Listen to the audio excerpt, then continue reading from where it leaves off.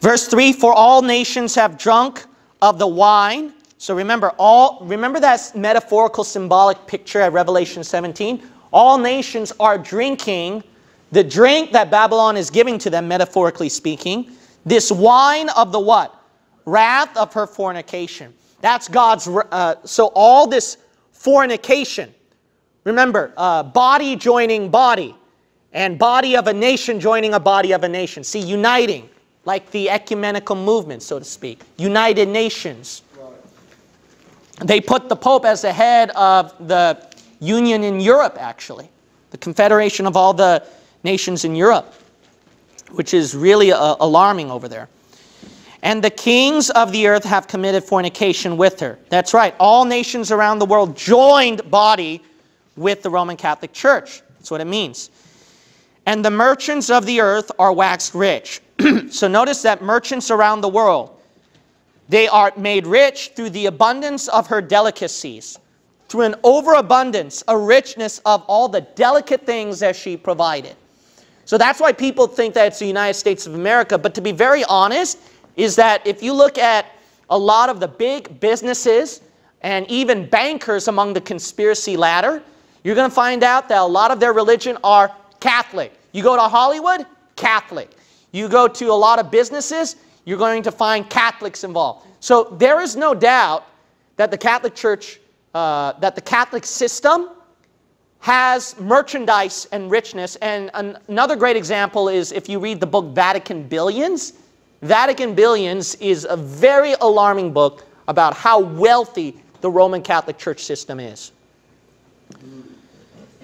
As a matter of fact, the CIA, it was founded under the name, if I recall, William Donovan, and he was actually he was actually part of the Knights of Malta. Knights of Malta is Catholic. They're perhaps the second most powerful being next to the Jesuits, perhaps. So you see over here that all around our world, that merchandise, commerce, business, you're going to see Catholics involved. Verse 4, this is where we end it. And this is the deep doctrine that I want to give. So let's end it here. I heard another voice from heaven. Now John hears another voice coming out of heaven, saying, come out of her, my people. So God is telling the people to leave the Roman Catholic system. That ye be not partakers of her sins. God doesn't want the people to be part of her sins. And that ye receive not of her plagues.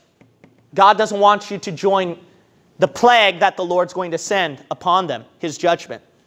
So here's something interesting, verse 3 and 4. This is proof this is not United States of America. You might say, why? Because what's wrong? What is the sin of making business and merchandise with other nations? That's how you work in a job. Our economy is shot because we're not doing that. So that is natural for business, commerce. What do you mean by doing this? Do you think that if you start an organization, a business organization, and then you want to make a deal in Europe and etc., that God says, you've sinned against me, come out of her, my people, before I judge you?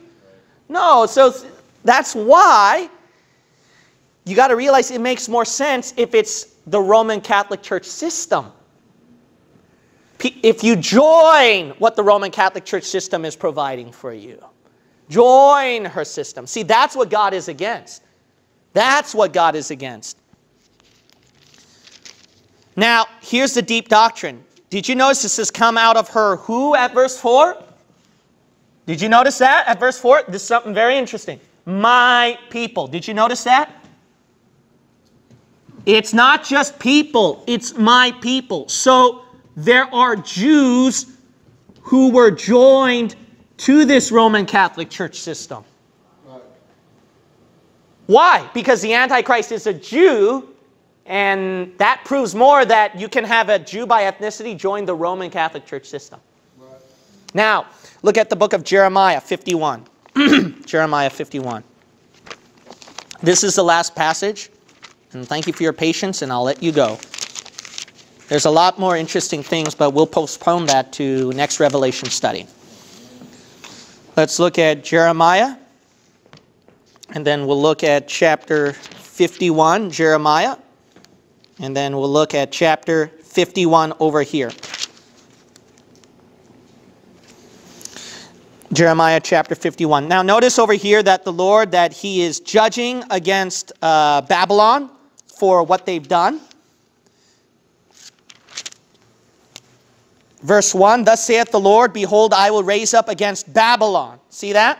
And against them that dwell in the midst of them that rise up against me a destroying wind.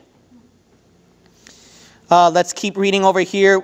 Verse 4, thus the slain shall fall in the land of the Chaldeans, and they that are thrust through in her streets. For Israel, now look at this. This is not just a BC timeline. You're going to notice a lot of future prophetic wording here. This seems more like a tribulation timeline.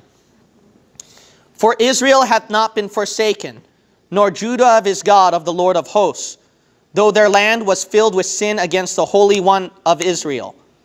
Flee out of the midst of Babylon. Now this does not make sense at the BC timeline. If God is telling Israel to run away from Babylon, that's not true. God says, no, you have to go to Babylon. You have to submit to the authority. What is this referring to? A future timeline. Future tribulation judgment of God's judgment on Babylon. And Israel has joined that.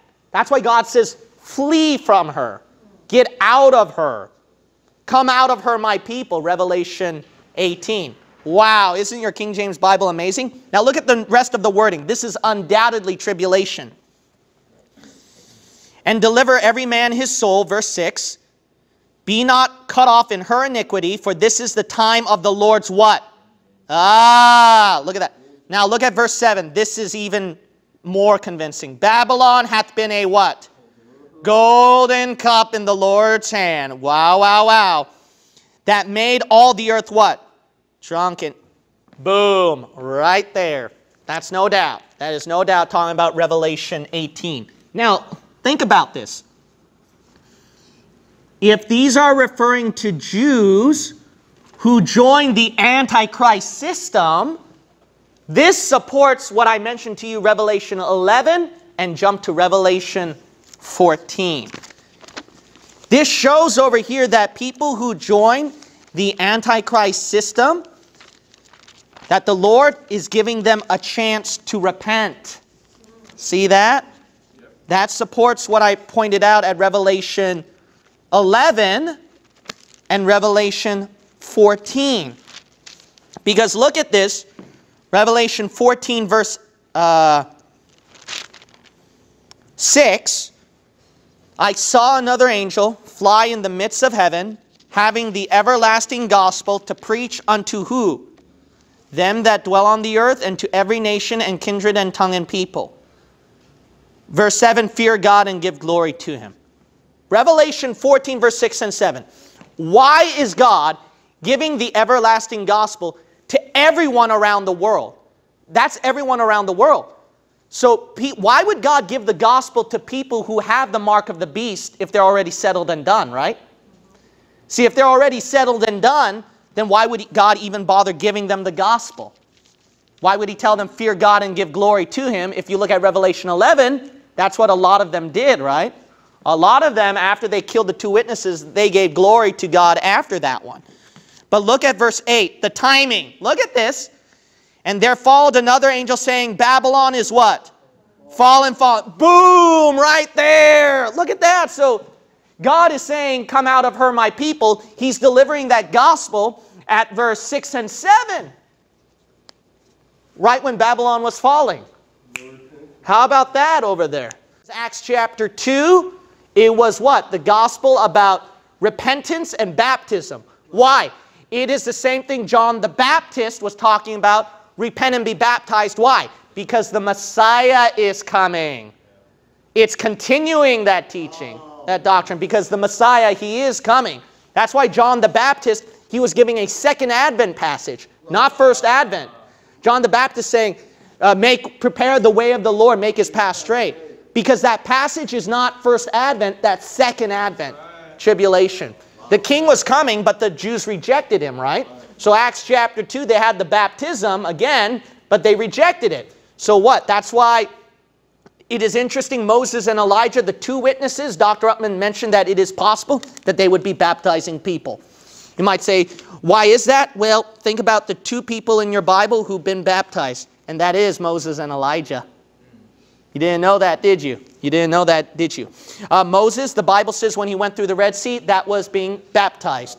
Elisha told Naaman, get under Jordan, baptized 7 times, and Elisha was what? The double spirit power of Elijah over there. And John the Baptist was coming with his baptism in the spirit and power of what? Elijah. And that's the first time your Bible actually mentions baptized. In the Old Testament, we see Naaman baptized, dunked under, etc. But that word baptized started with John the Baptist, that exact word. Why? Because God, that is connected with Christ's second advent. That was a great way to close. Let's close.